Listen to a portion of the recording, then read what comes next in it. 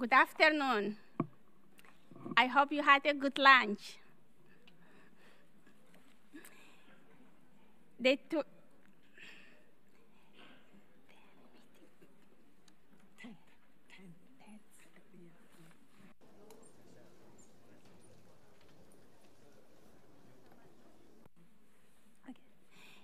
third meeting of the 23rd session of the Permanent Forum on Indigenous Issues is called to order.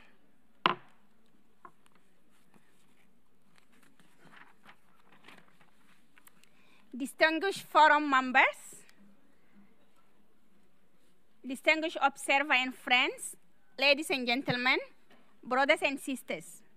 In accordance with our program of work, the forum will continue this afternoon with its consideration of Agenda Item 5D, Human Rights Dialogue with the Special Rapporteurs on the Right of Indigenous Peoples and the Expert Mechanism on the Right of Indigenous Peoples, Annual Review of Progress on the Implementation of the General Recommendation number 39 of 2022. We will have a general discussion on this item and hear from the speaker inscribed on the list of speakers for the item. Before we proceed further, however, I would kindly inform all participants that this list of speakers is closed. Speakers are reminded to raise their hand when the floor is given to them and press your mic in order to allow the sound engineers to locate you and turn on your mic. The speakers are reminded to observe the time limited of 3 minutes, and to watch for then the red light on their mic beginning to flash after 2 minutes as a signal to conclude their remark. Speakers are once again requested to deliver their statement at a reasonable speed so that the interpreters can keep translated on what they're saying. Participants who could not take the floor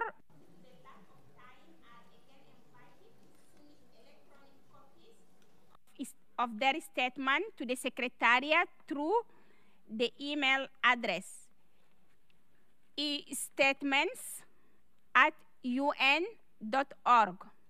This email address is also pasted on the wall for ease of reference in my left there. I now call on Asasi Pribumi Papua Barat.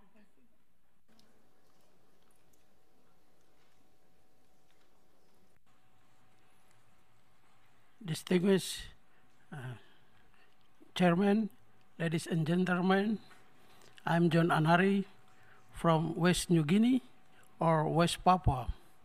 West Papua is a victim of the Cold War and mining conspiracy.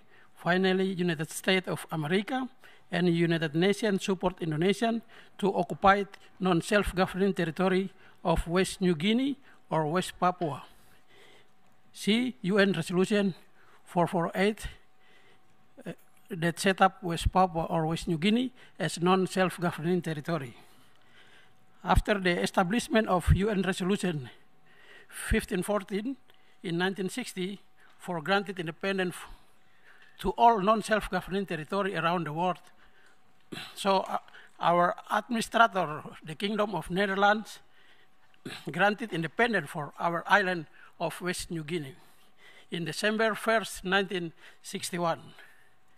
After we declared independence, then Indonesia sent the military in December 1961 to occupy West New Guinea. So US President John F. Kennedy pushed the Kingdom of Netherlands to transfer the administration of West New Guinea to the United Nations Temporary Executive Authority, then transfer it to the Republic of Indonesia. We deny that United Nations Charter Article 85 have to grant it trusteeship over West New Guinea, but UN Charter Article 85 Part 2 require that the trusteeship agreement, the General Assembly Resolution 1752, it's which authorizes foreign invasion and colonial rule over people and homeland. For a year, I have repeatedly asked this forum to obey the law that must tell the Trusteeship Council about General Assembly Resolution 1752. Again, and I'm asking this organization to obey your own law.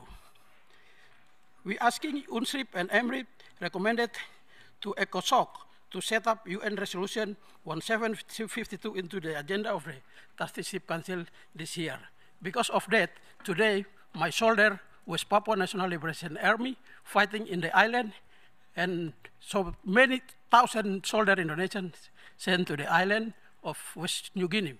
And now, Indonesians using the air bomber the village, make our people running to the forest. But my soldier never give up, and we can continue to fight until we get our right to self-determination. So I thank you for this time to me to speaking. Thank you so much. I thank you for your statement.